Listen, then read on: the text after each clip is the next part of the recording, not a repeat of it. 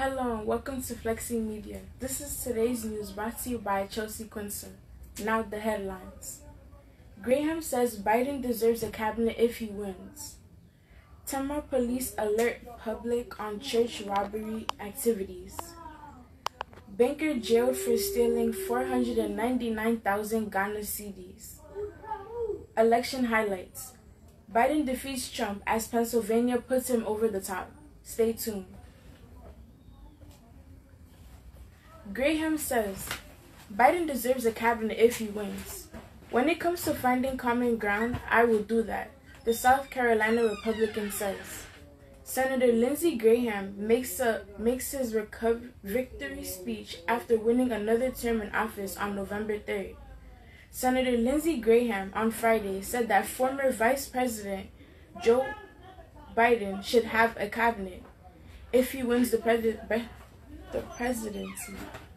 Graham, a staunch Trump ally, said during a press call that he would work to find areas of agreement with Biden, but emphasized that the election is not yet over. When it comes to finding common ground, I will do that, Graham told reporters. The vice president deserves a cabinet. I'll give him my input about who I could vote for as Senator of State, Attorney General. There may be some people that I just can't vote for because I think they're unqualified or too extreme. While the White House and Senate majority have yet to be called, Biden is within striking distance of winning the presidency after taking a slight lead in Pennsylvania, a critical battleground state that will deliver Biden the White House should he win it. Meanwhile, control of the Senate is up in the air. While Republicans are poised to start the year with a razor-thin majority, the state of Georgia will hold up runoffs on January 5th for its repair of Senate races. If Democrats with both of those seats, they will control the Senate with Biden as president. Graham made this statement when he gave out his victory speech to the public after winning his seat for another term as a Republican senator.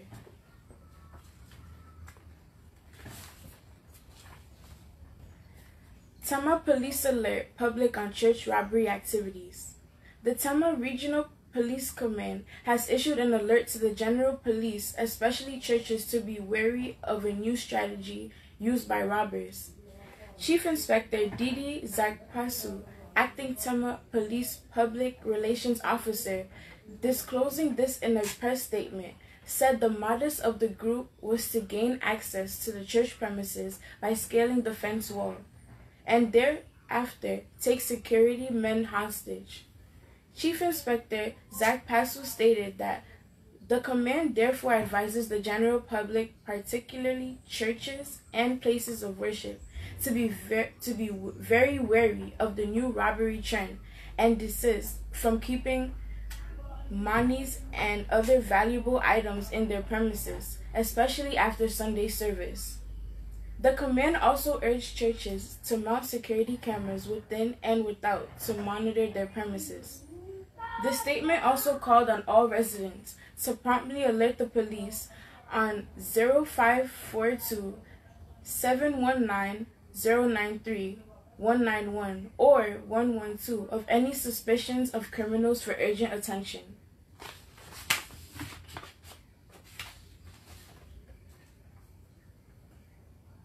And a cross-circuit court has sentenced a banker to 2 years imprisonment in hard labor for stealing 499,022 Ghana cedis belonging to the CAL Bank Limited.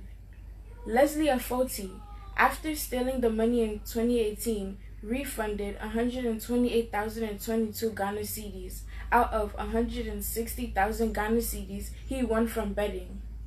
He pleaded not guilty to the charge of stealing, but the court, presided over Mrs. Evelyn Asamoah, found him guilty at the end of the trial.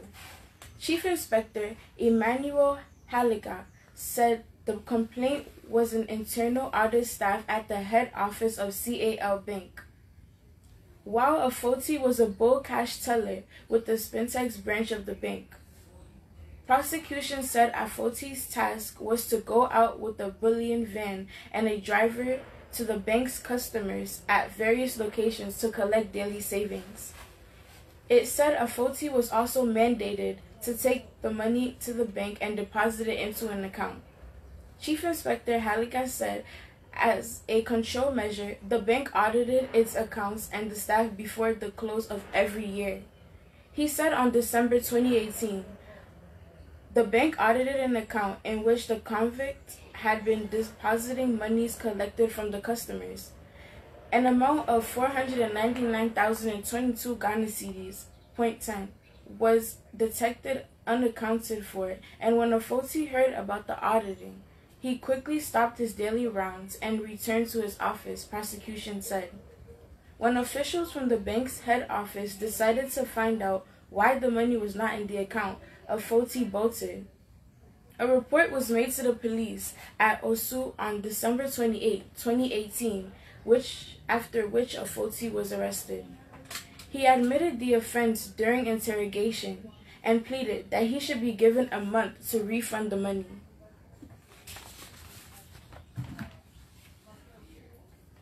The election highlights in the U.S. Joseph R. Biden Jr. was elected President of the United States on Saturday, defeating President Trump after campaigning on a promise to restore civility and stability to American politics and to expand the government's role in guiding the country through the surging coronavirus pandemic. Mr. Biden, 77, who will become the 46th president and the oldest man ever sworn in the office, secured the needed 270 votes from the Electoral College after Pennsylvania was called for him. Though the race was far closer than many Democrats, Republicans, and pollsters had expected.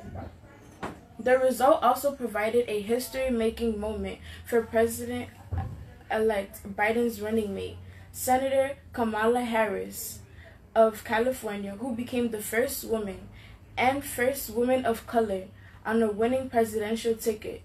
With his third run for the White House, after unsuccessful bids in 1988 and 2008, and after spending 8 years as President Barack Obama's vice president, Mr. Biden finally attained a goal that he has dreamed of for decades, capping a career in national politics that began with the victory of 1972 Senate race here in Delaware.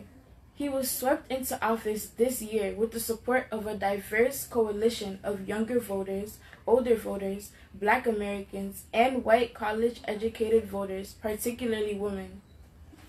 Mr. Biden's triumph concluded an extraordinary election that was expected to set modern records for turnout, despite being held amid a pandemic that has upended life across the United States.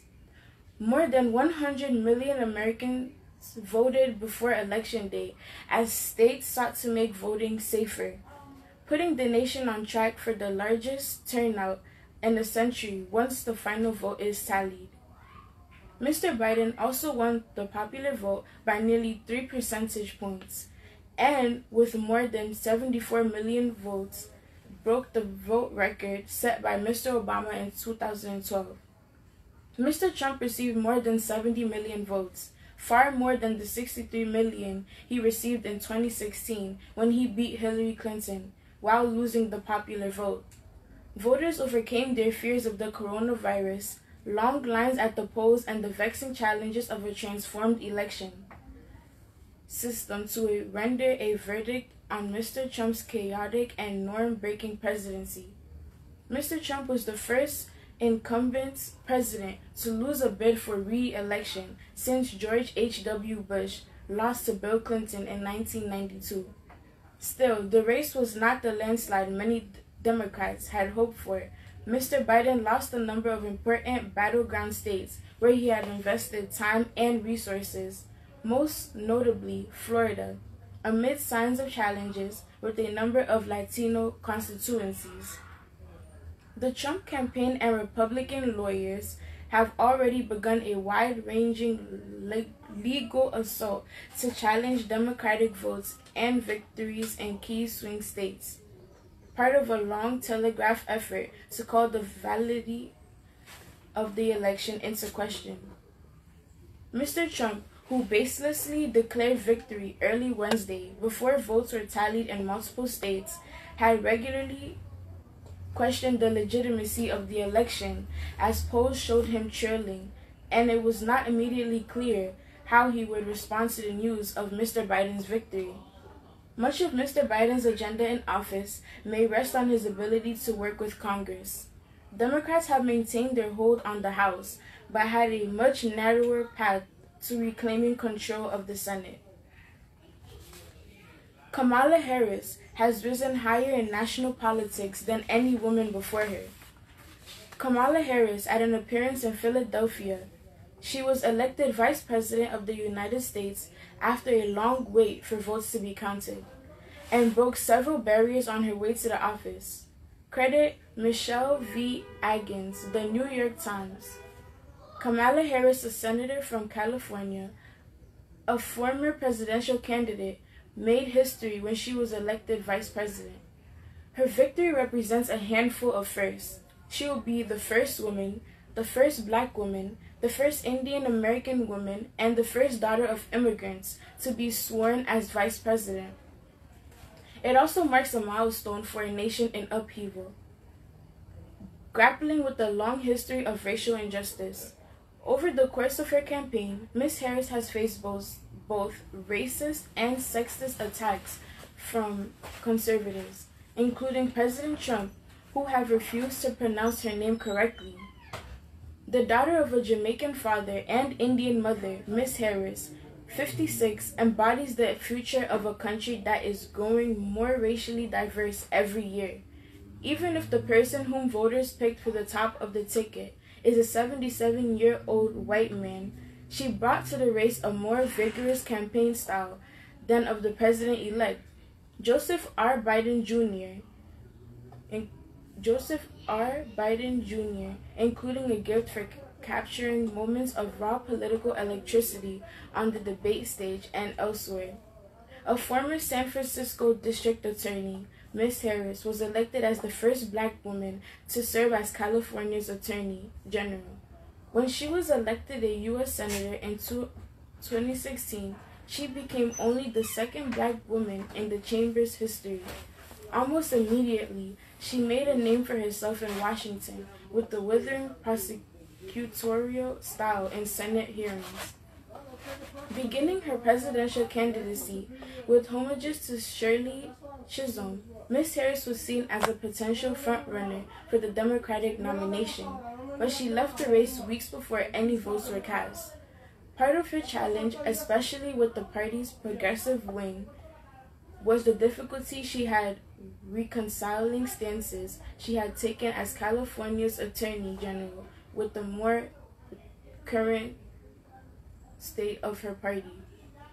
As the vice president nominee, Ms. Harris has endeavored to make plain that she supports Mr. Biden's positions, even if some differ from those she had backed during the primary. And although she struggled to attract the very black voters and women she had hoped would connect with her personal story during her primary bid, she made a concerted effort as Mr. Biden's running mate to reach out to the people of color, some of whom have said they felt represented in national politics for the first time. This is today's news, brought to you by Chelsea QUANSAH.